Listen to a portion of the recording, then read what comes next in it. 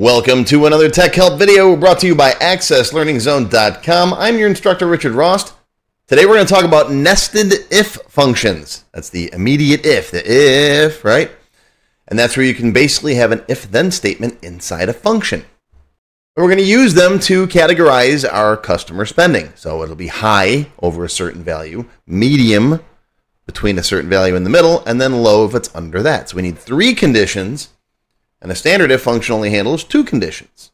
So that's what we're going to cover in today's video.